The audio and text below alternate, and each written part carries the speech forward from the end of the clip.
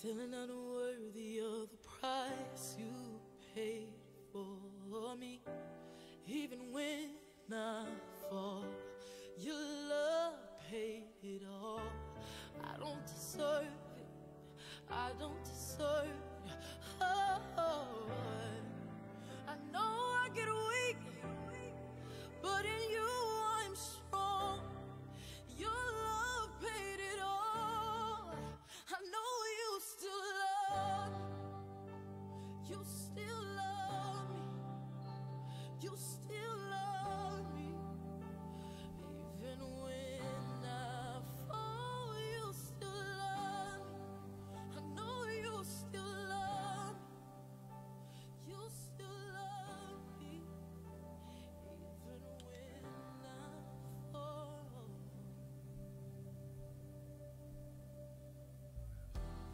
Feeling unworthy of praise. Feeling unworthy of the price you paid for me. Even when I fall, your love paid it all. I don't deserve it, I don't deserve it. Oh,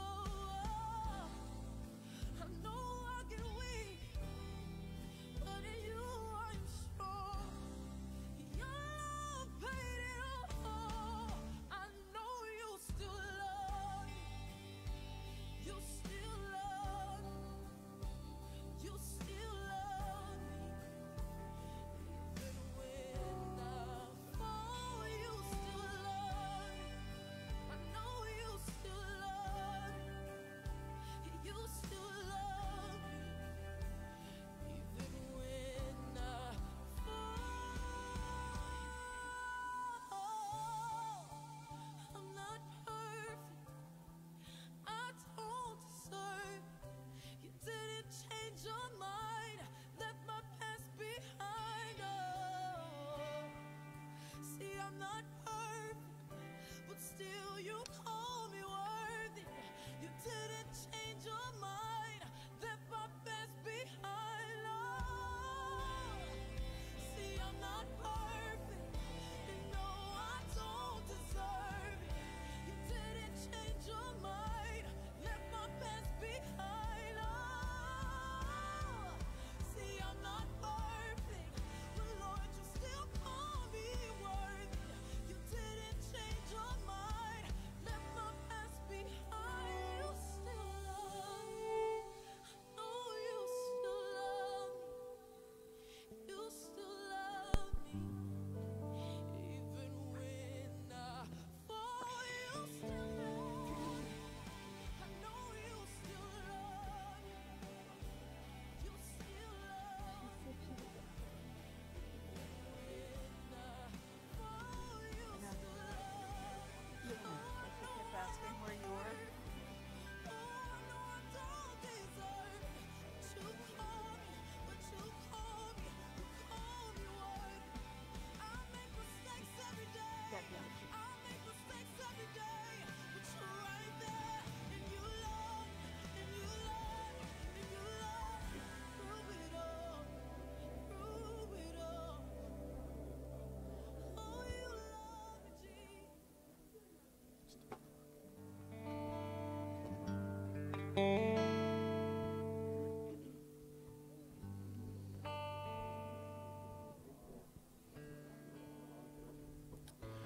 Good morning and welcome. Happy Resurrection Day. Thank you, Jesus. Amen. Today's a great day to be here.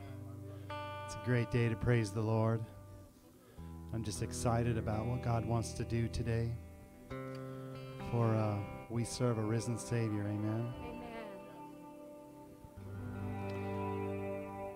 Now on the first day of the week, very early in the morning, they and certain other women with them came to the tomb bringing spices which they had prepared. But they found the stone rolled away from the tomb. Then they went in and did not find the body of the Lord Jesus. And it happened, as they were greatly perplexed about this, that behold, two men stood by them in shining garments. Then, as they were afraid and bowed their faces to the earth, they said to them, "Why do you seek the living among the dead? He is not here, but risen. Remember how he spoke to you when he was still in Galilee, saying, 'The Son of Man must be delivered into the hands of sinful men and be crucified, and the third day rise again.' And they remembered his words." Amen. Let's worship him today. He is so worthy. Amen. Yes, Lord. We're grateful and thankful for you, Jesus. Blessed be your name. King of kings, majesty, God of heaven, living in me, gentle Savior, closest friend,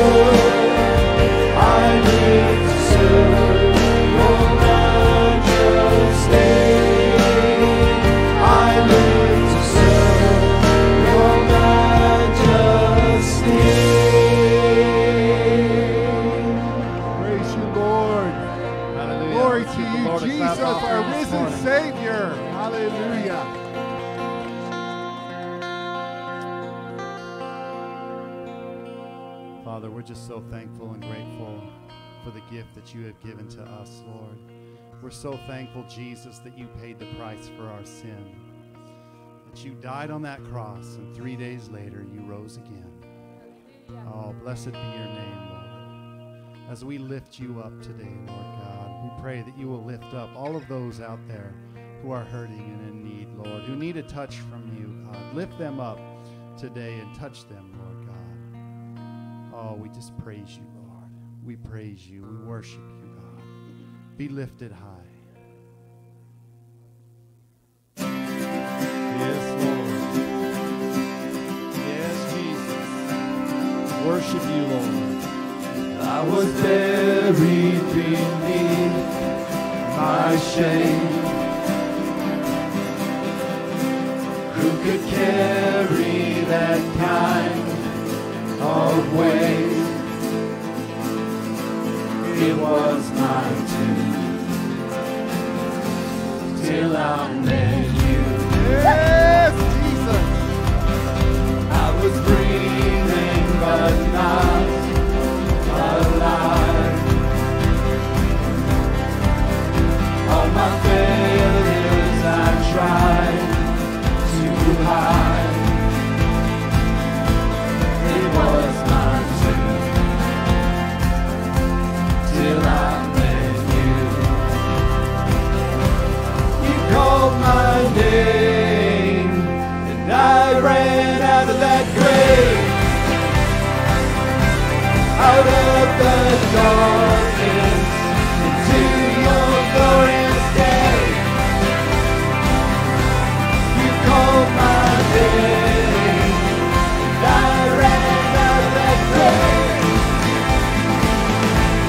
out of the darkness into your glorious day. Yeah! Thank you, Lord! Now your mercy has saved my soul. Now your freedom is all that I know. The old made new. Jesus, when I met you, you called my name and I ran out of that grave, out of the darkness to your glorious day. You called my name, I ran out of that grave, out of the darkness to your glorious day.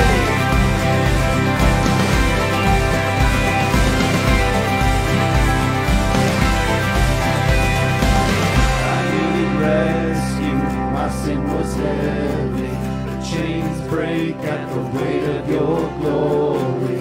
I needed shelter, I was an orphan, now you call me a citizen of heaven. When I was broken, you were my healing, now your love is the air that I'm breathing. I have a future, my eyes are open, 'cause when you called my name, I ran out of that grave, out of the darkness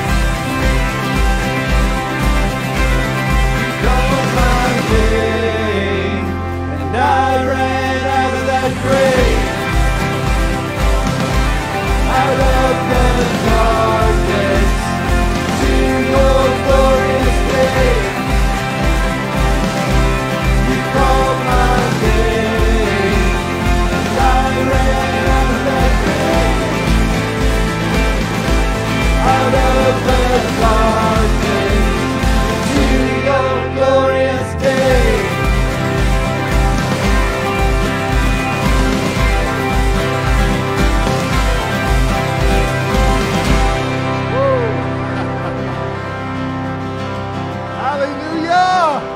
Hallelujah. Jesus. Oh boy, if that don't get you stirred up and happy, nothing's going to get you stirred up and happy. He's alive.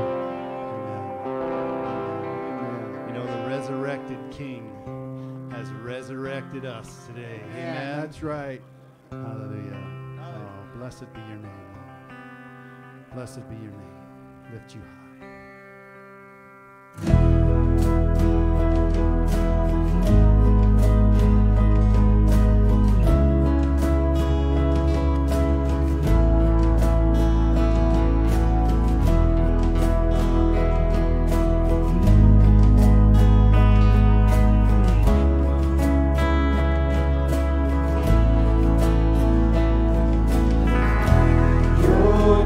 Is enough, more than I need. At your word I will believe. I wait for you, draw near again. Let your spirit make me new, and I will fall at your feet. I will fall at your feet, and I will worship you here.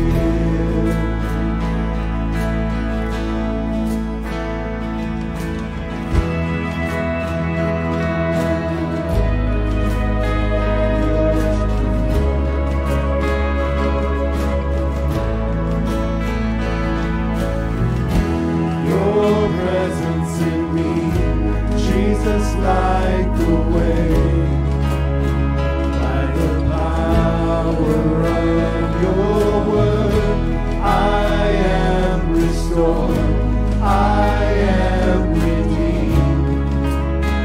By your spirit I am free, and I will fall at your feet. I will fall at your feet, and I will worship you here.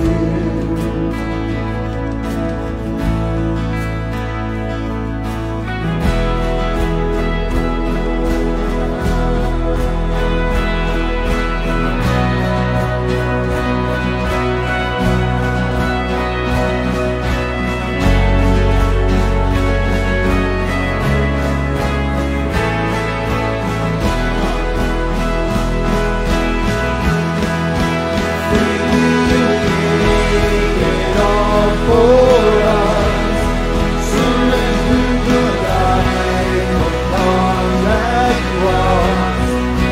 Great is the love poured out for all. This is a love.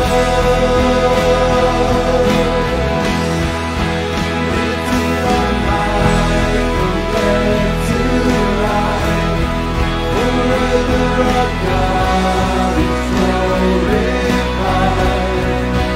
Servants and King, rescue the world. This is our love.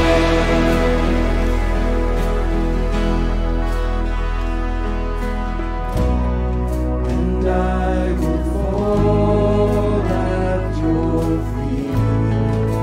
I will fall at your feet, and I will worship you here.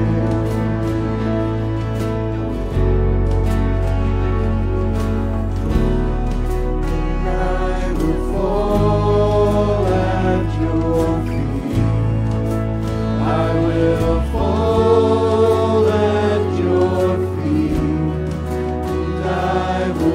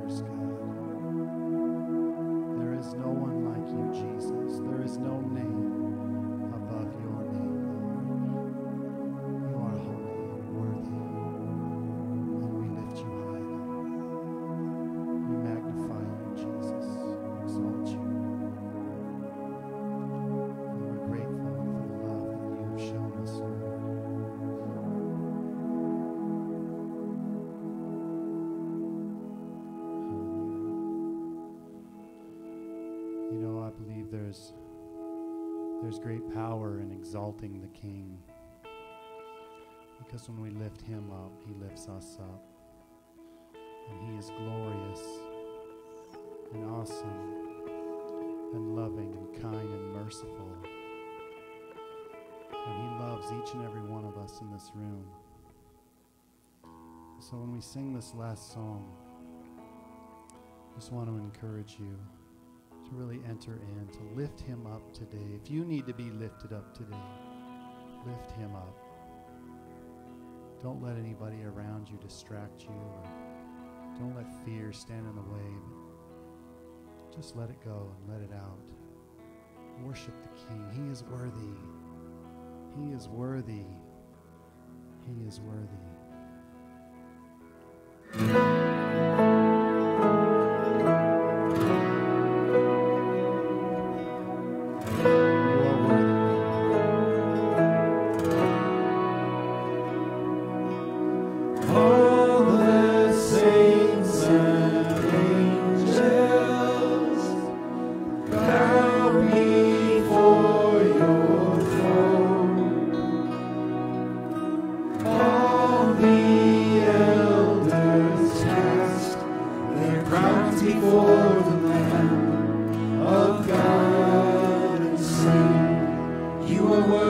Worthy of it all.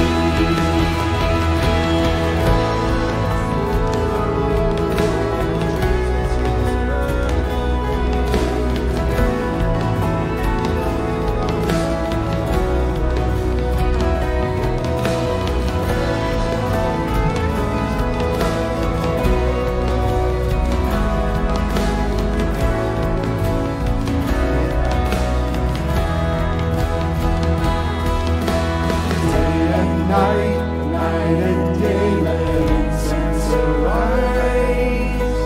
Day and night and day, let incense arise. Day and night and day, let incense arise. Day and night and day, let incense arise. Day and night and day, let incense arise. Day and night and day, let incense arise.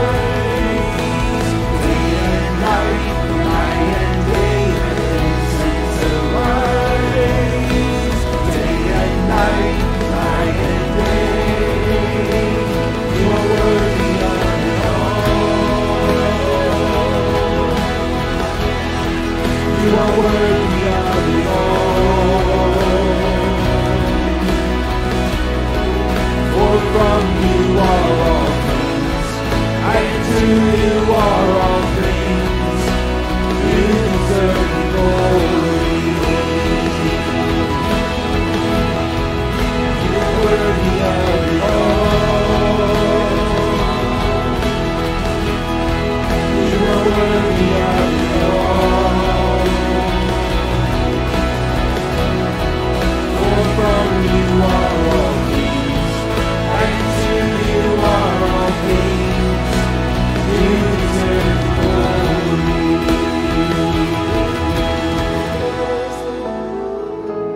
You deserve the glory, Lord. It all belongs to you, belongs to you,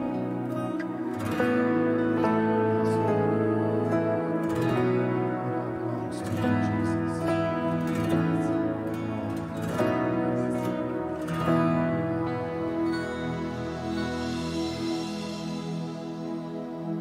Oh, God is so good. He is so worthy. Oh, Lord, we just thank you. Praise you. We bless you, Jesus. We exalt you.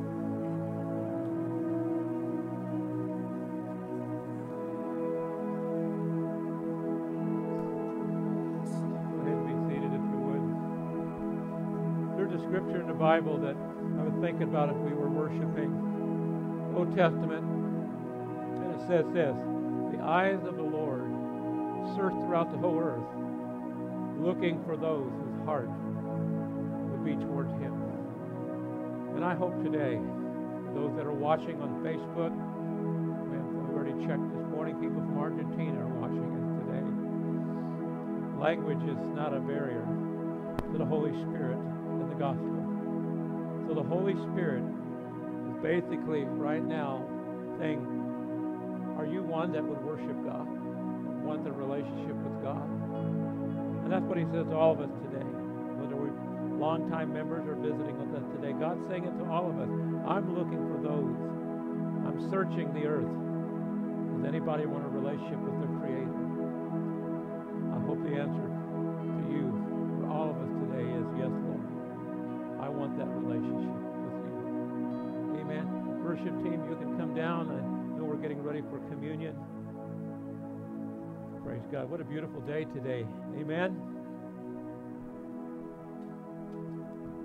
You get to see some of these colors that some of the young people are wearing. I know my granddaughter's got some colors. We were talking about years ago, it just seems like our society changed a little bit. The little girls and little boys would have little suits on, and they would wear their little dresses, you know, a little yellow and pastel, and they have their Bible in their basket and their little all the different things. And sometimes I just long for those days. We just did some special things.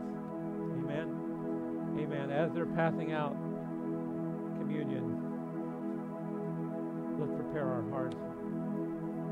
Andy's going to lead us this morning.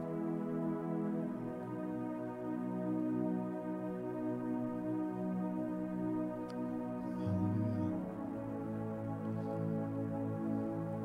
God is so good.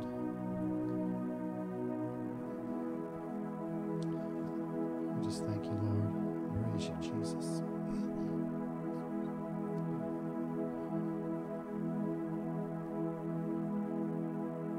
Oh, hallelujah.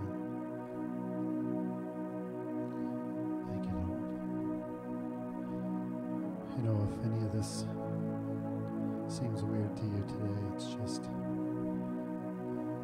God's holy people praising Him. And God is worthy to be praised. And He is amazing and glorious and awesome. You know, we use that word awesome a lot, but really nothing can compare to God and His awesome power and His love that He has for each one of us.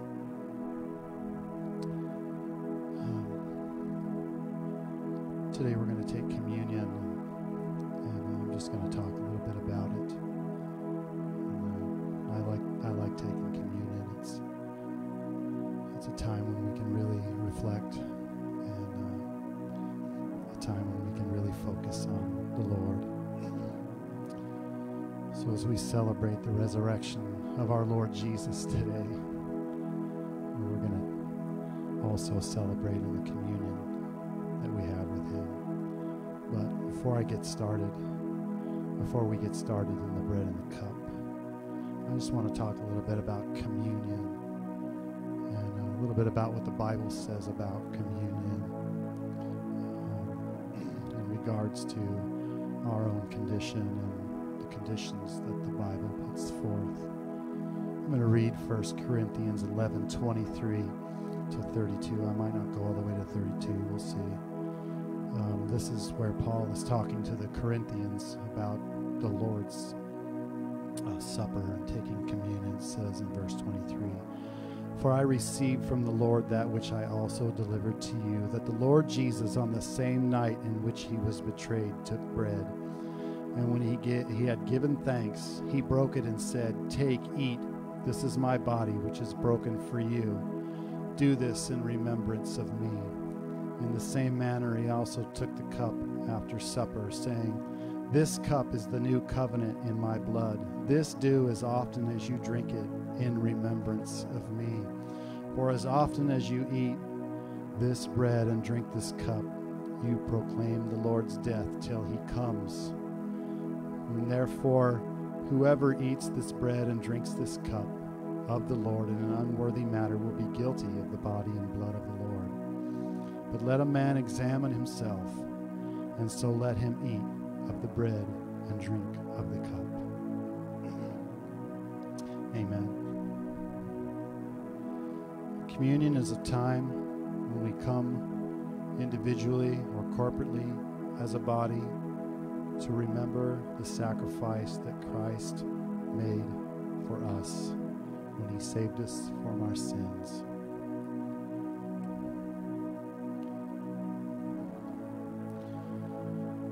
But I want you to realize that communion is more than just eating a piece of bread and drinking a little bit of juice or wine or whatever. But it also has spiritual implications in our life. It's not just a rehearsed thing that we just come up and we eat, we drink, we go back. But I think what Paul is trying to say is that he wants more than just that for us when we come to communion. It's very similar to being baptized. You know, when we're baptized, we take a step of faith and we walk out and we proclaim to everybody, "Hey, I'm a new person in Christ. I'm being cleansed by what He did." It's like that. It's an active confession of our faith. We are proclaiming the Lord's death until He comes. We are telling everyone who sees us that we believe Christ has redeemed us and will one day return to finish what He started. He's coming back for us one day.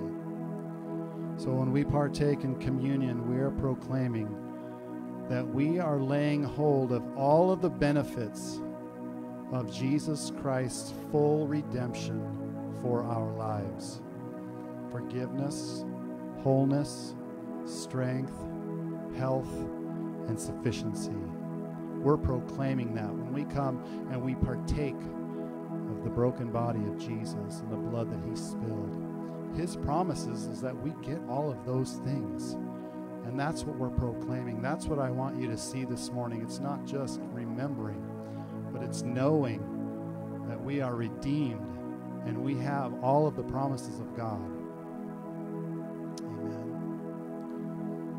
Amen. When we come to the table of the Lord to eat the bread and drink the cup, we are believing and testifying in the sufficiency of Christ to redeem us and to fulfill all of his promises. We are saying that we serve a faithful God who blesses us and cares for us. Amen. You see where I'm going with this? I want this to mean more than just eating and drinking. And I think when Paul was talking to the Corinthians, he wanted them to see more than just eating and drinking. He wanted it to be spiritual as well as physical. And I want you to know that God loves each and every one of us in this room and wherever you may be watching. God loves you. And we could see that when we look at the sacrifice that he made when he sent his only son, Jesus Christ, to die for our sins. God loves us with an everlasting love, and he wants to bless us. It says in Jeremiah 29:11, "For I know the thoughts that I think toward you, says the Lord, thoughts of peace and not of evil, to give you a future and a hope." He loves us, each one of us. God's love for us is unchanging and unconditional. No matter what we do, he will always love us, no matter what. If you're here today and you think, I've just done too much, I've been too bad, too evil, too wrong, I've gone over the edge, well, I have to tell you today that you're wrong. God is the God of second chances. And he wants to give you a second chance and a third chance and a fourth chance and as many chances as you need before you say yes to him and give your life to him. And so when we come, I believe, as Paul said, we need to examine ourselves. So it's important to examine ourselves before we come and take communion. We are warned not to come in an unworthy manner. And he doesn't mean that we have to examine ourselves to see if we're worthy, because none of us are worthy, right? We've all sinned and fallen short. But what we need to do is examine our heart before we come to the Lord. We need to examine our attitudes and our mindsets and the things that can separate us from God.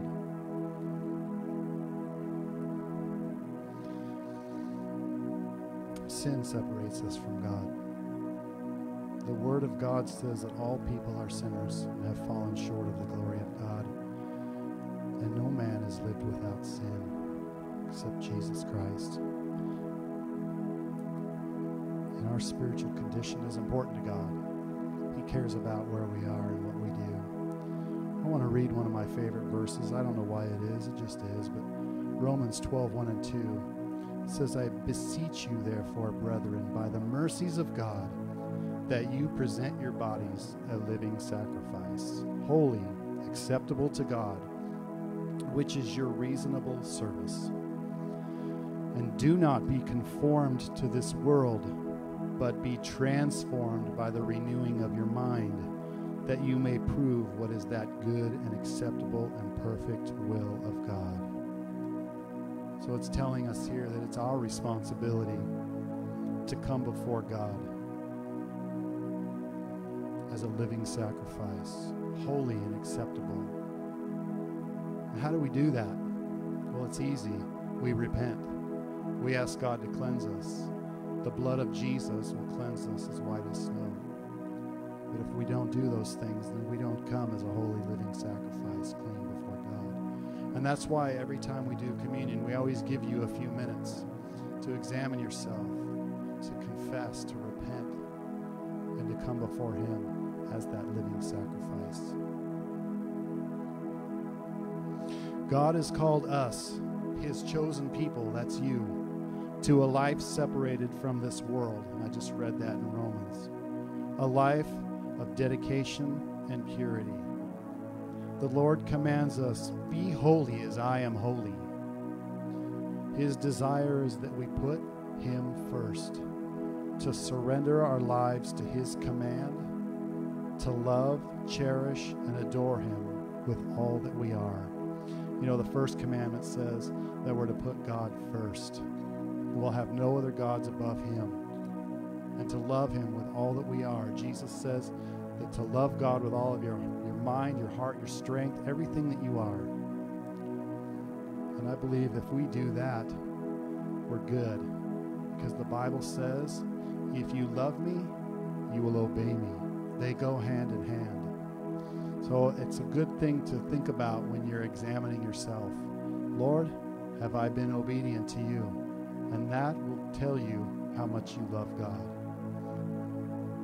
Amen. But you know what? God loves you more than you love Him. So He has given you the opportunity to grow in that and to be free of that. So now when we partake in communion, let us remember the price that Jesus paid for our freedom. Let us come with humility, with confession and worship, and be strengthened in Him. Amen. So let's just take a minute. Let's examine ourselves and just think, Lord, is there anything in me, anything at all, God, that I need to lay down? Unforgiveness, bitterness, any kind of sin. And then just give it to Him. Just repent, confess, and repent.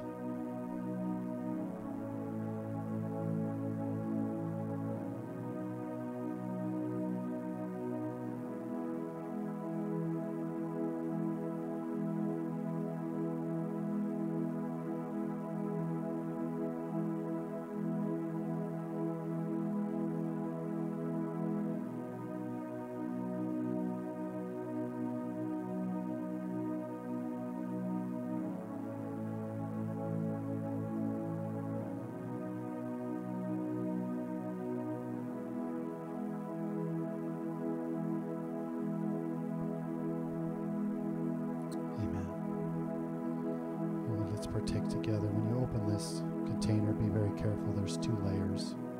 The top one is the bread.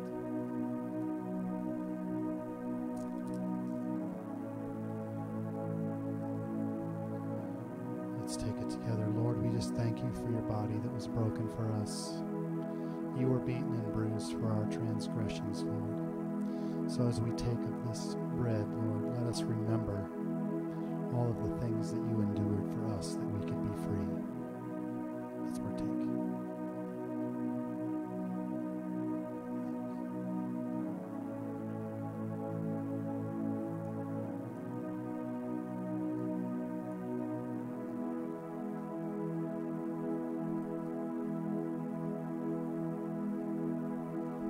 And Lord, we thank you for the blood that you spilled. It's the blood that brings redemption. It's the blood that brings the cleansing, Lord. It's the blood that brings the freedom. And we're so thankful, Lord. So as we partake of this cup, Father, touch us today and cleanse us. Touch our minds and our bodies. Help us to remember the things you've done for us. Let's partake.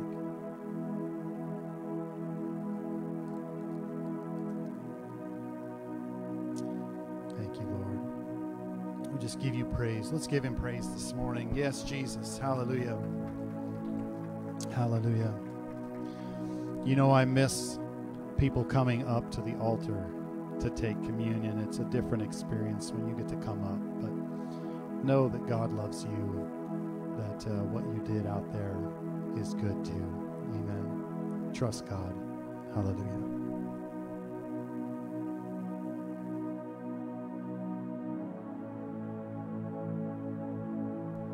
Hallelujah. Praise the Lord. Happy Resurrection Sunday. This is the greatest day for all Christians around the world. You guys know that, right? This is the happiest time for every Christian. Because if he hadn't raised from the dead, none of us would be here. So praise God. Hallelujah. All right. I'd just like to welcome our guests, our visitors, our ECC family that's back in the house today. So welcome you guys. Give yourselves a big hand for making it out this morning. Glad to have you. Hope you enjoyed the donuts and the coffee and all that. So praise God. Okay, just a couple of announcements on Tuesday night at 7:30. Tune into Facebook Live, the ECC Friends and Family page, and for a word of encouragement. So Tuesday night, 7:30, Facebook Live, ECC Friends and Family page. Let's see, next Sundays, Mission Sundays, Pastor Glenn, I know, has got a great word he's preparing for us, so you don't want to miss the service next Sunday. Our April calendars are available out here. Also, our 3-month ministry schedule for those involved in ministry. Make sure you pick one of those up so you don't miss your scheduled ministry days. And also, these lilies right down here, these are available for the taking, one per family on your way out, so make sure they get a good home, okay? You don't leave them here in the church for the next week or so. So, praise God. I just want to encourage everybody to be faithful with your tithes and your giving, whether you're giving in person or you're able to give online now through the Elsinore Christian Center page. So please avail yourself of that. It's pretty easy to do. So please be faithful with your giving. So with that, I think we're going to stand. We're going to bring our blessings to the Lord this morning. Hallelujah. I know you guys are happy about that. Everybody's got their tax money back already. Everybody's got their taxes paid, whichever may apply. Your stimulus is in the mail or it's here already. So praise God that He continues to meet our needs. So take your offering, whatever it is, hold it up to the Lord, and I'm just going to go ahead and pray a blessing. Father, in Jesus' name, Lord, we just ask you to bless the finances represented here this morning, Father. And those out there watching at home, Lord, we just ask, Lord, for a financial blessing for every single person, Father, of Elsinore Christian Center, friends, family, and everybody watching out there. We just pray for an increase in 2021. And, Father, as we are faithful with our giving, Father, with our missions giving, with our tithes, Lord, giving towards our building, all the things that keeps your church moving forward, Father, we just ask you to multiply everything we sow into your kingdom. In Jesus' name, amen. Regular tithes and offerings will go over here in this basket. Missions giving, other giving, go right here in that box. Hallelujah.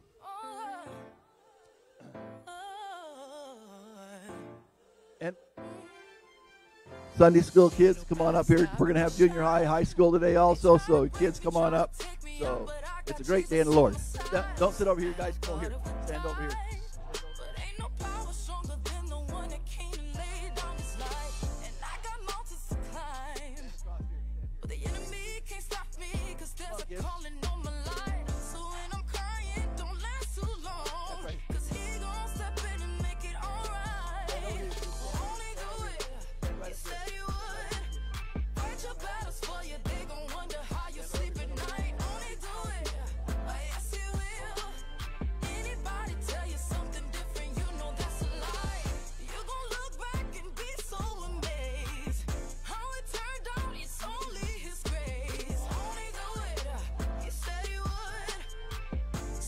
All right, hallelujah. Naomi, you coming to church? Naomi, you coming to Sunday school? We haven't had Sunday school for the junior high school for so long, we forgot what we got to do. Stand over here. Stand over there, right by Jacob. All right. So, look at all these kids that are back in church today. This is awesome. This we like to see. So, parents, get your kids back to church. We're waiting for you. Like I said, let me encourage you guys, the shots are available 50 and over now. Okay, I went to the stadium Friday, piece of cake. Register online, you get it smooth right through. On the 15th, it's open up for 16 years and above for everybody too. So everybody, encourage you guys to get your shot. You guys don't get one. Shucks. Not yet. So extend your hands towards our kids, Lord. Lord, we thank you for our young people, Father. Just ask blessings on them, Father. Even they adjust to this difficult school year. And, Lord, through the rest of this year, Father, we just ask blessings on our young people, Lord, blessings on our time in Sunday school today, and we just thank you and praise you in Jesus' name. Amen. Wait. Okay, wait. I got to get a picture of him.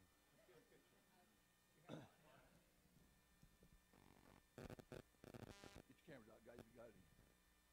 Okay, look over here past Mike. Okay. Okay, when I say three, say Happy Resurrection Sunday. Okay, 1, 2, 3. Happy Resurrection Sunday. All right, off we go to Sunday school. Junior high school, we're having class today.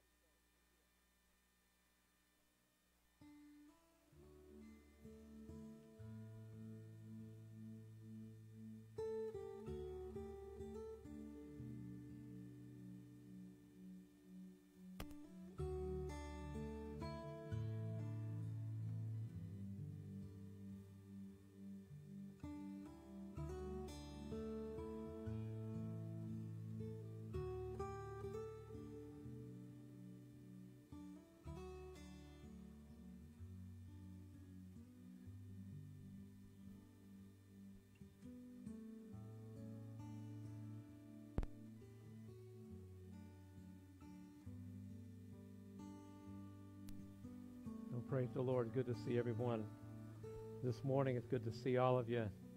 And if you haven't been here, as has been mentioned, you can go on Facebook and watch it, and you can go on YouTube and watch Elsinore Christian Center, the services, and there's people that are watching even this morning. Thank God for technology and all those things. But I long again where people will feel that they can go back to church.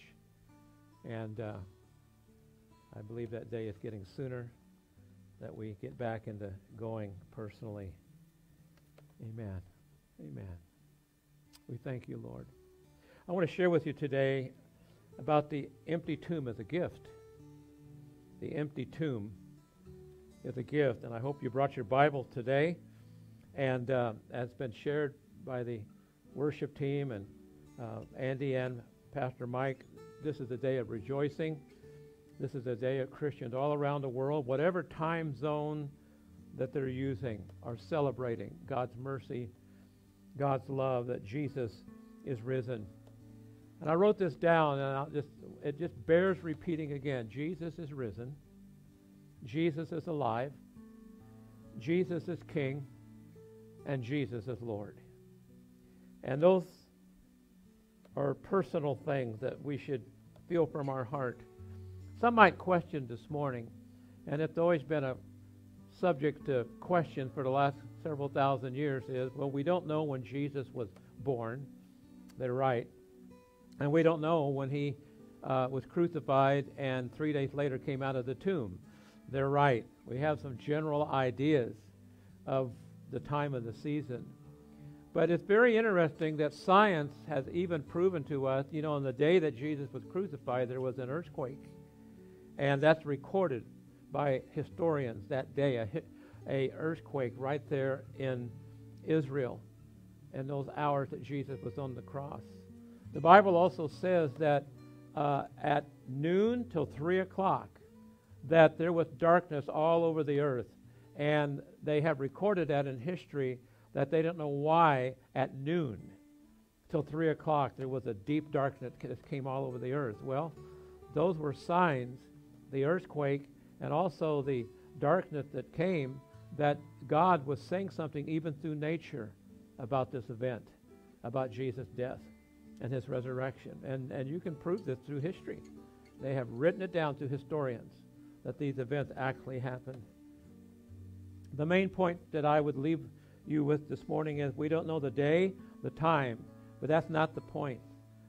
Both of those events, his birth and also his death and resurrection, that we observe that time. We laughed at even the United States government recognizes Christmas. And everyone goes, yay, I get a day off. Paid day off. But we know that the main thing is that we acknowledge it. We acknowledge both of those times, whatever day it was. And I want to say this to you. The two most important dates in human history is Jesus' birth and Jesus' death and resurrection. That is the most important dates for all of mankind, because God chose those days for his redemptive plan to be revealed to man. I want to read to you from John, the 20th chapter. And I'm going to read the whole chapter because there's some stories in there. We're not going to get to all of them this morning. But if you'll stand with me, I just feel like we need to read this morning, standing together. If you would, please. Hope you have your Bibles. At John, the 20th chapter, verses 1 to 31. Now the first day of the week, Mary Magdalene went to the tomb early while it was still dark and saw that the stone had been taken away from the tomb. Then she ran and came to Simon Peter and to the other disciple, whom Jesus loved, and said to them, "They have taken away the Lord out of the tomb, and we do not know where they have laid him."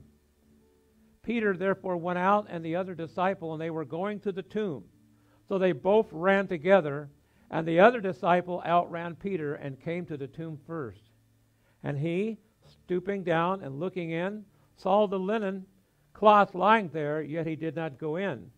Then Simon Peter came, following him, and went into the tomb, and he saw the linen cloth lying there, and the handkerchief that had been around his head, not lying with the linen clothes, but folded together and a place by itself. Then the other disciple who came to the tomb first went in also, and he saw, and look what it says, and believed. For as yet they did not know the scripture that he must rise again from the dead. Then the disciples went away again to their own homes. But Mary stood outside the tomb weeping. And as she wept, she stooped down and looked into the tomb. And she saw two angels in white sitting, one at the head and the other at the feet, where the body of Jesus had lain. Then they said to her, Woman, why are you weeping? She said to them, Because they have taken away my Lord, and I do not know where they have laid him. And when she had said this, she turned around and saw Jesus standing there, but did not know that it was Jesus. Jesus said to her, Woman, why are you weeping? Whom are you seeking? She, supposing him to be the gardener, said to him, Sir, if you have carried him away, tell me where you have laid him, and I will take him away. And Jesus said to her, Mary. She turned and said to him, Rabboni, which is to say, Teacher. Jesus said to her, Do not cling to me, for I have not yet ascended to my Father. But go to my brethren and say to them, I am ascending to my Father and your Father, to my God and your God. Mary Magdalene came and told the disciples that she had seen the Lord, and that he had spoken these things to her. Then the same day at evening, being the first day of that week, when the doors were shut, where the disciples were assembled, for fear of the Jews, Jesus came and stood in the midst and said to them, Peace be with you. And when he had said this, he showed them his hand and his side. Then the disciples were glad when they saw the Lord. So Jesus said to them again, Peace to you. As the Father has sent me, I also send you. And when he had said this, he breathed on them again and said to them, Receive the Holy Spirit. If you forgive the sins of any, they are forgiven them. If you retain the sins of any, they are retained. Now Thomas, called the twin, one of the 12, was not with them when Jesus came. The other disciples therefore said to him, We have seen the Lord. And he said to them, And unless I see in his hands the print of the nails, and put my finger into the print of the nails, and put my hand into his side, I will not believe. And after 8 days his disciples were again inside, and Thomas with them. Jesus came, the doors being shut, and stood in the midst and said, Peace to you. Then he said to Thomas, Reach your finger here, and look at my hands, and reach your hand here, and put it into my side. Do not be unbelieving, but believing. And Thomas answered and said to him, My Lord and my God. And Jesus said to him, Thomas, because you have seen me, you have believed. Blessed are those who have not seen and yet have believed. Verse 30. And truly Jesus did many other signs in the presence of his disciples, which are not written in this book. But these are written that you may believe that Jesus is the Christ, the Son of God, and that by believing you may have life in his name. Amen? Amen. You can be seated. As I said, we read this whole chapter. We're not going to look at everything, but just some parts of it. This portion of the Bible is one of 4 of biographies about Jesus. 4 gospel. Gospel means good news. And it's important that you, if you're a believer, you're a person of faith, that you know these stories. I hope that you've read Matthew, Mark, Luke, and John, because each one of them will be different, and they add something to the big picture of what happened at his crucifixion and his resurrection. Eyewitness. And each eyewitness had their own slant. It'd be like if 3 people were standing here and I asked 3 people, tell me what you see. 3 people would come up with something different about what they're seeing. And God did that purposely, that we can see the story. I encourage you to read all 4 witnesses. Jesus appeared to Mary and the other women, the Gospels say, and said, Go tell his disciples that you've seen the Lord, and that he was going ahead of you to the mountain in Galilee that he told you about when he was alive. And we must see this morning the courage of Mary, and as we read in the Gospels, the other women that came. even bringing spices, knowing it was after Passover. We need to look at their courage in the midst of disappointment and pain. Looking at these women's courage in the midst of disappointment and pain, they came to worship by anointing Jesus' body. And they even asked the question, who's going to roll a stone away? You can find that in one of the other Gospels. So the stone is rolled away, and they're wondering what in the world has happened. It was a big stone. It was heavy. Who had rolled the stone away? It was early in the morning. How did they do it? Why did they do it? Questions. The two disciples, John and Peter, ran when they heard the news that they had seen the Lord. And yet if you read the other part of the Scripture, it took quite a bit because they thought that the women that told them, these faithful women at the tomb that were full of faith and courage, they thought that they were speaking nonsense, that Jesus was alive, even though Jesus had told them. How many of you ladies would think that husbands have to be told over and over again because they forget? And the ladies are going, shall I say yes? He's right.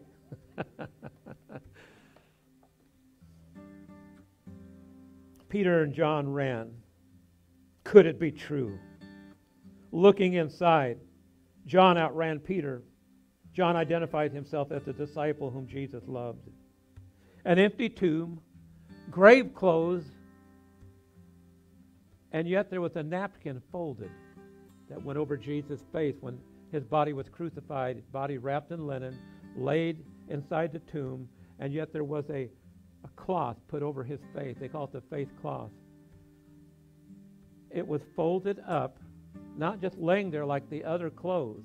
It was folded up. Why was the cloth folded up, the face cloth folded up?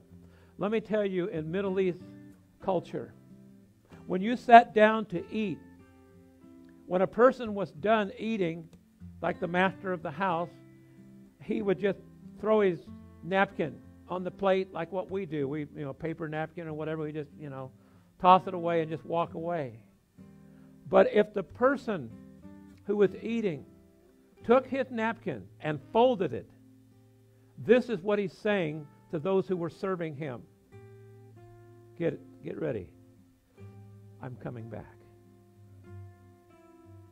I'm coming back.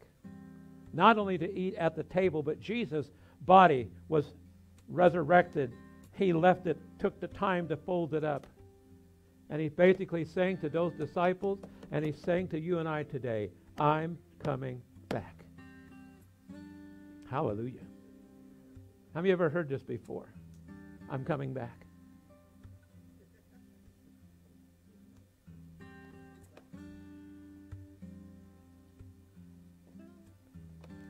I'm coming back. The disciples, John and Peter, they looked in and they saw and they believed. Why didn't they believe when Jesus told them over and over again? Because let me tell you why. This is something that if we'll be honest with every one of us, because human beings have hard hearts. People's heart can become hard, even with the things that God tells us over and over again. And so finally John looked inside the tomb and thought, well, the body's gone, the cloth is folded, the stone's rolled away. Mary said that she'd seen the Lord, that he must rise again. And then the Bible says they remembered his words. My brothers and sisters, let me tell you this. It's so important that you know this book. It's so important that you know the history and the stories that we're talking about this morning, because you need to know the stories. Why? So you can believe. So you can believe, even though you've heard it over and over and over again. You know what? And I'll be the first one to say, we human beings are kind of dense. God, tell me again. I'm not getting it. Can anybody relate this morning? The angels asked Mary a question. Woman, why are you weeping? And she said, they've taken away my Lord. Where did they put his body? They thought he was the gardener. And Jesus is standing there for this moment. asking her the same question, why are you weeping? Why was Mary weeping? She was weeping because of her love for her master, that what she had seen on the cross, that him being dead, and those 3 days in the tomb, missing her Lord and her master, not having all the answers. Let me tell you something. We don't have all the answers. Jesus said to her, like the angel said, who are you seeking? Why are you weeping? They knew the answer because she was grieving inside because Jesus wasn't there. That even in his death, she called him my Lord. My Lord. Who are you seeking? Jesus' personal response to her, as we've read this morning. Jesus' personal appearance to her. Why did Jesus appear to her even though he had disguised himself? See, that's one of the things you got to understand, is that even in Luke 24, Jesus disguised himself in his resurrected body. He disguised himself. She couldn't recognize who he was. She didn't recognize him until he decided to reveal himself to her.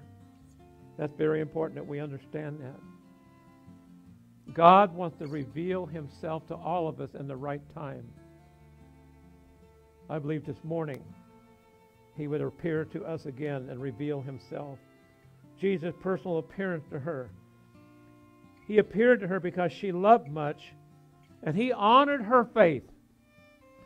He honored her devotion to him. Let me say this to all of you sitting here this morning, you that are watching. If you will seek God and honor God, God will appear to you and speak to you and show himself to you.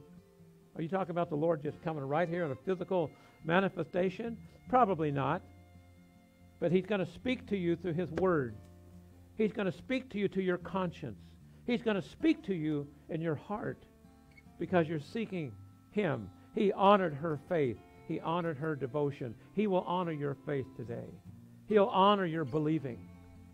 He will make sure he makes himself real to you if you'll believe it. The Bible says, I will be found by those who seek me, who want for me, who search for me.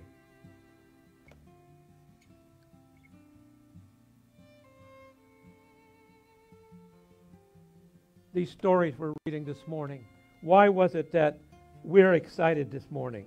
Why is it that we are excited and we're full of joy? Let me just talk about a couple of them this morning. Why do we celebrate and rejoice? For the Christian, what does this mean to us this morning?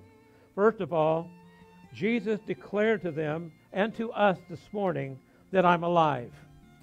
I'm not dead. I'm alive.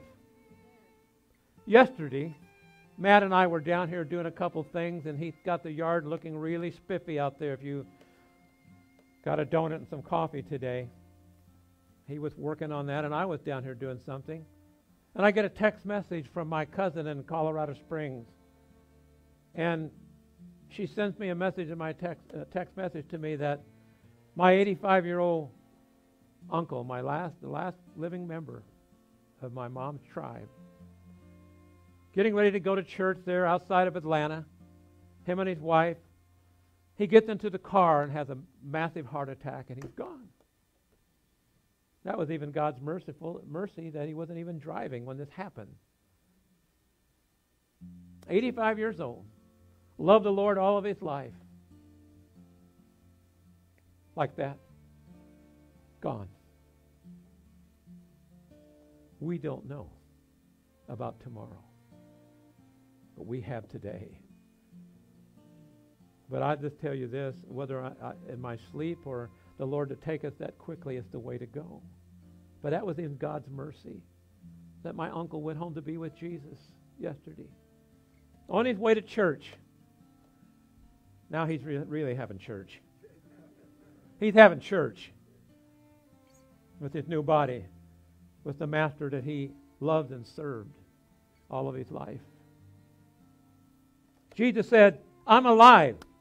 Death could not hold me. Death could not hold Jesus in that tomb. He is alive. He said, I've conquered death and I've conquered the grave. I tore down, listen to this morning, I tore down the wall of separation between man and God.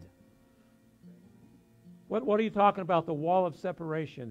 You and I, because of what happened in the garden, every one of us has a DNA called sin and separation from God. And Jesus, when he went to the cross, when he came out of that grave, he basically said, I have tore down that wall where there is no wall anymore. The wall between God and man, I have bridged the gap. I paid the price so man could have a relationship with God. He also said this, devil, you didn't win. Devil, you did not win. You thought when you inspired those people to have me crucified, mutilate my body, and to put me on the cross and kill me and kill my body that you had won. We're rid of him. Gone. He's dead. He's buried. Devil, you didn't win. Death didn't win. The grave didn't win. Hallelujah. And that's why we rejoice this morning. That's why we rejoice. Devil, you did not win. And what he says to us this morning, my rising from death and the grave gives to everyone who will believe new hope. We have new hope here this morning because he paid the price for all of us. He paid the price for every human being, but not every human being will want God's gift. My message today to you is the empty tomb is a gift. Some will intellectually say, okay, got it. But they don't realize that that empty tomb was a gift for them. And it's a relationship gift. A relationship gift that you can have a relationship with God through his Son, Jesus Christ. To everyone who believes, he gives us new hope for that relationship today. And I don't know about you, but I'm excited. And he also said, death is not the end, but it's only the beginning. When my uncle and people that you know, and my mother back in December, and her brother the next day, when my family, all those family members have died and gone, it wasn't the end, it's just the beginning for the believer. Hallelujah. New hope. Death is not the end, it's only the beginning. And what Jesus was saying is, I give to every person eternal life for those who want it. I give to every person eternal life for those who want it. To those who will surrender their life to me and follow me. I want to say it again. I give to every person eternal life who will surrender their life to me and follow me.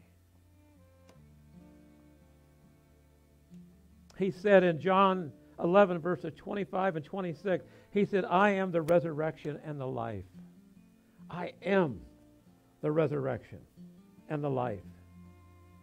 Think about those words. I'm the resurrection. I'm the one that rose from the dead. I'm the one that gives eternal life. I'm the one that raised people from the dead in my ministry. And I want to tell you this, that God, Jesus is raising people from the dead right now. And you know what raising from the dead is? It's spiritually. He'll take care of our body later in his time. But spiritually, people need to be raised from the dead. The death of their sin, the death of their rebellion. God is saying to this, I want a relationship with y'all. I want a relationship with my creation. I give to every person eternal life who will surrender their life to me and follow me, because I am the resurrection and the life. And then he goes on to say, he who believes in me, though he may die. Guess what? This is not positive what I'm about to say. If Jesus doesn't come to the earth, you're all going to die. I'm dying and you're dying. You may be young and say, that's a ways off. Listen, we don't have tomorrow. We got today. He who believes in me, though he may die, he shall live. And whoever lives and believes in me shall never die. And then he says this to Martha. He said, do you believe this? Hallelujah. Yes, I do, Lord. Lord, I believe this, that you're the resurrection and the life. And though I'm going to die, I'm going to live. And I'll never die again.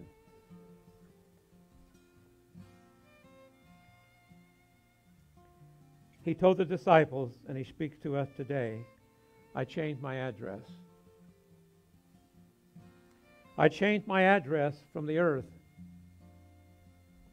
and saying the earth is not my home. Heaven is my home. You have a choice to make a decision about what your address is going to be. The earth, and die in the earth, and stand before God with our soul, which is eternal. Well, where do you want to make your home? I plan on making my home, and I have made my home heaven. For me, it's just a matter of hours, days, and weeks, and months, and I'll be there. How about you this morning? How about you this morning? Jesus changed his address from the earth to heaven. Because the Bible says this. Peter said it. Paul said it. Your body that we're in right now, it's just a tent. It's a tent. It's temporary. It's temporary. It's weak. It's sickly. It gets old. It's temporary. But the glorified body, hear this, and Jesus modeled it to us. The glorified body is eternal. You get to walk through walls. You get to fly. You get to eat. There's no wrinkles. Your hair never turns white. It doesn't fall out. A glorified body. See, Jesus didn't completely turn on the eternal body that he had when he came out of the tomb. He was still pretty recognizable, even though he disguised himself in Luke 24 and then also to Mary. But I tell you what he had. He had scars. He had scars on his hands, scars on his head from the thorns. The spear that went into his ribs, then Thomas had to see, and Jesus showed him his hands with the scars. And it doesn't mention it, but he's also got the scars on his back. I wonder when we go to heaven, we'll come up to Jesus and say, Lord, can I see again your hands, your side? Jesus has a resurrected body, but I wonder if they'll be left to show all of us for eternity, this is what I paid for you. Let me tell you about your glorified body, brothers and sisters. 1 Corinthians 15, very clear description. You don't age. You don't die. There's no tears. There's no pain. There's no wrinkles. You have a glorified body. Yeah, and you can fly, and you can all the things that God has for us. You know what it is? Is the glorified body that I believe that Adam and Eve had.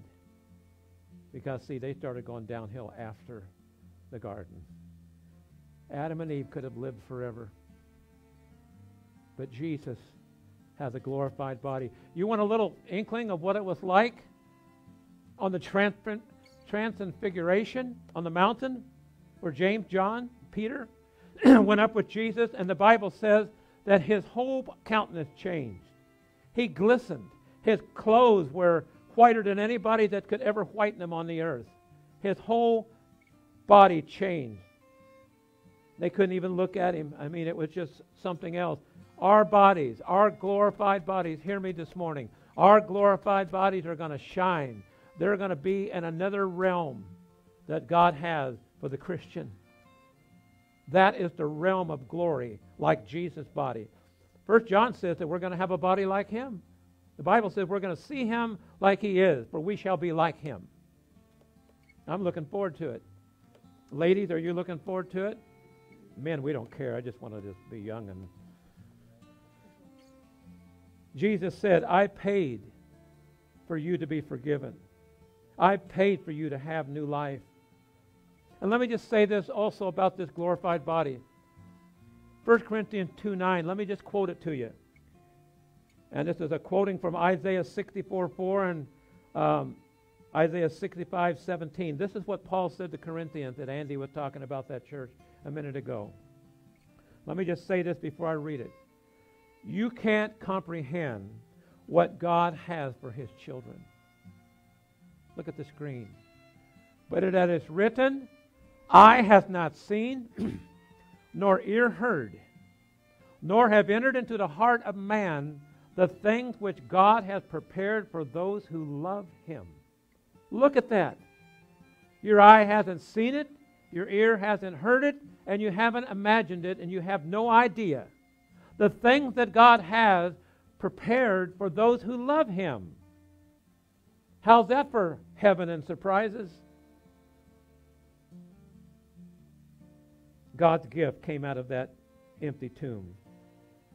Eternal life that starts. Let me just say this. If you're a Christian and I'm a Christian, I've got eternal life living inside of me right now. I've got eternal life. When I said yes to Jesus Christ, eternal life started right then.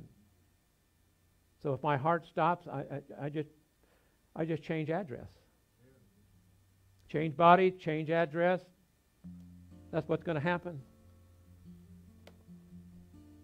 Eternal life that starts when we say yes to Jesus Christ, because he is the only way to God.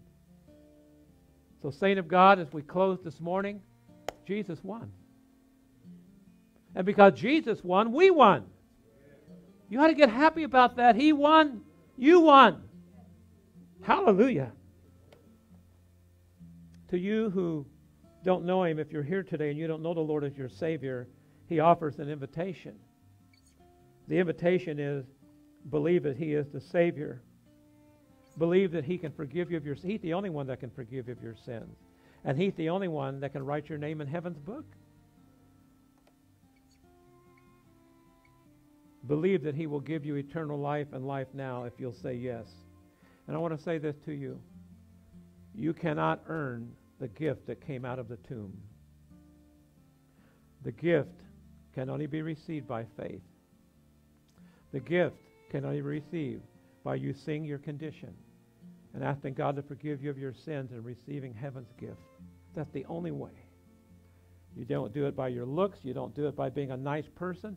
I've heard people say that over the years. You know, I'm a good person. I just can't believe that a loving God would send me to hell if I don't do what I'm supposed to accept Jesus as my Savior, because the God I know is a good God. He wouldn't do that. Well, you know what? You better read it again. Because God does not send people to hell. Hear this. People send themselves because they reject his love and his gift. They reject it. And God says, you can't come to heaven except by me. We can't have a relationship except through the gift of my Son. Would the worship team, would you come up, please? We're going to sing a song as we close. But I just want to say this to you. If you're not sure that you're ready to meet the Lord, let's stand together. If you're not sure you're ready to meet the Lord, today is your day. There's an invitation being offered to you. What I'm talking to you about has nothing to do with about church membership or about how many Bibles that you own. This is all about wanting a relationship with God. So if you're here today, you're not sure about your relationship with God, right now, because Jesus called people publicly, you can read it, you would just stretch out your hand and say, you know what, just pray for me. I want to make sure that I'm ready to be right with the Lord. If that's you today, lift your hand. God is offering eternal life. God bless you. Who else would say, I publicly want Jesus Christ? God bless you. You're ready to meet the Lord. You're right, or you don't know if you're right. Raise your hand and say, join me with that prayer. God bless you. God is serious. He wants a relationship with us. And he wants you to take having a relationship with him to the relationship of rejoicing because Jesus lives and Jesus is alive, and you will be with him when he determines that date.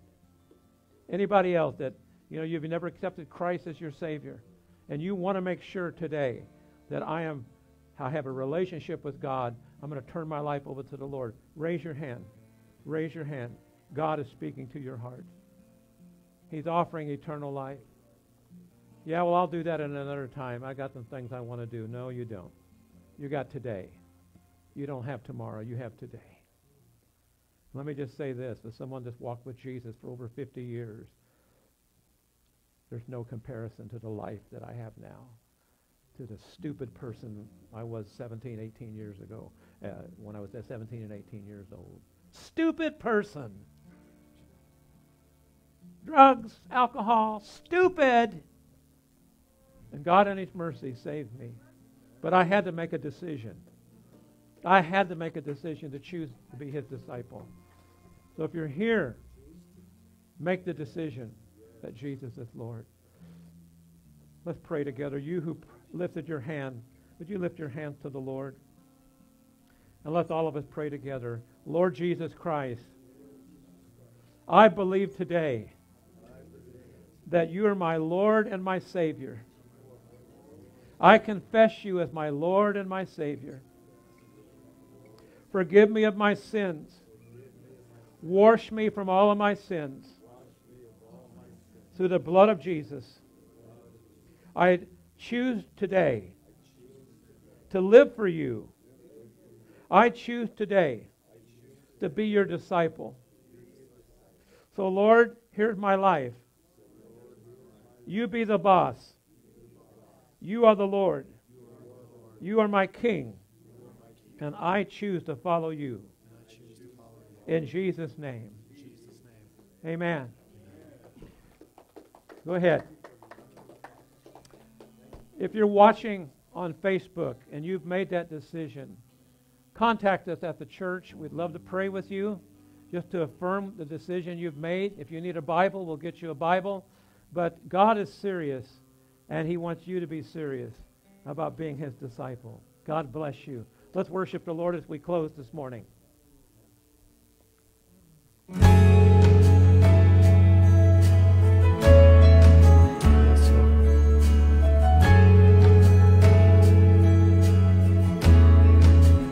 Thank you for the cross, Lord. Thank you for the price you paid, bearing all my sin and shame. In love you came and gave amazing grace. Thank you for this love, Lord. Thank you for the nail-pierced hands. Wash me in your cleansing flow. Now all I know, your forgiveness and embrace. Worthy is the Lamb seated on the throne. Crown you now with many crowns. You reign victorious.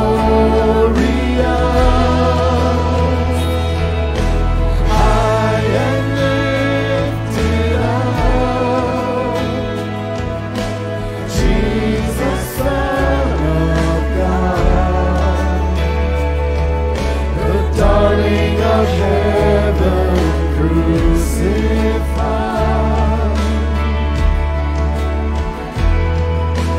Worthy is the Lamb. Worthy is the Lamb.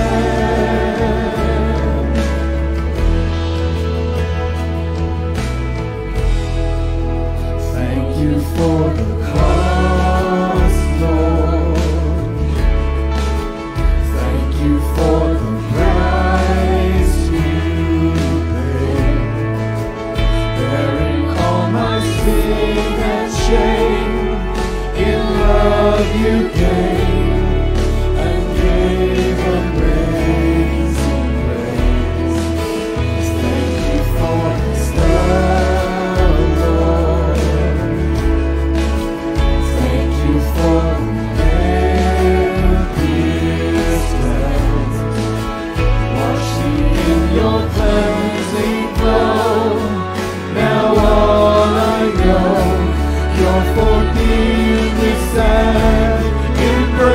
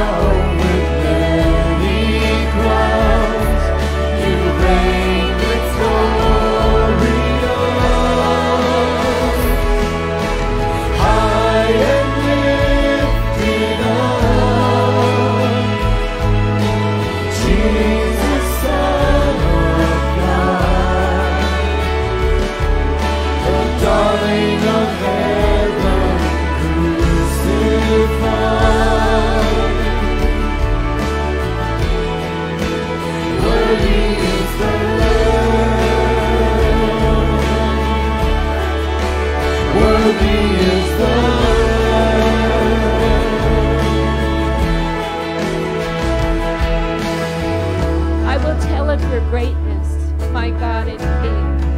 And I will bless your name forever and ever. Every day I will bless you, and I will praise your name forever and ever. Great is the Lord, and greatly to be praised, and his greatness is unsearchable. I will meditate on the glorious splendor of your majesty, and on your wondrous work.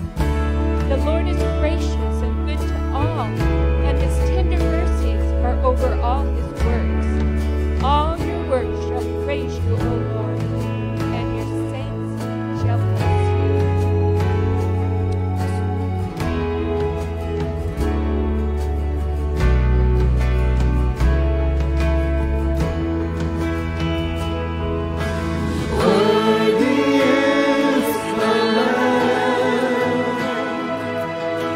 seated on the throne.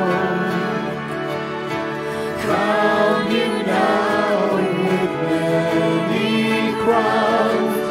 You reign victorious. High and lifted up, Jesus, Son of God, darling of heaven, crucified.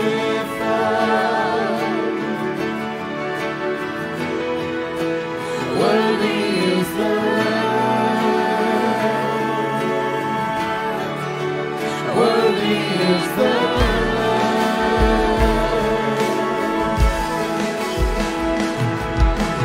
Worthy is the Lamb, seated on the throne.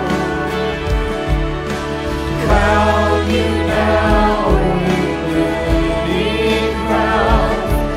You reign victorious.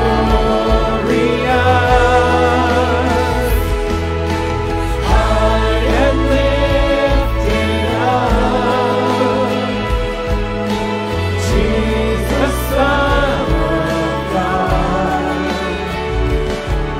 the darling of heaven, crucified.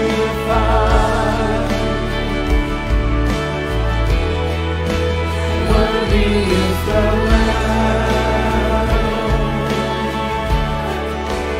Worthy is the Lamb. Worthy is the Lamb. Worthy is the Lamb.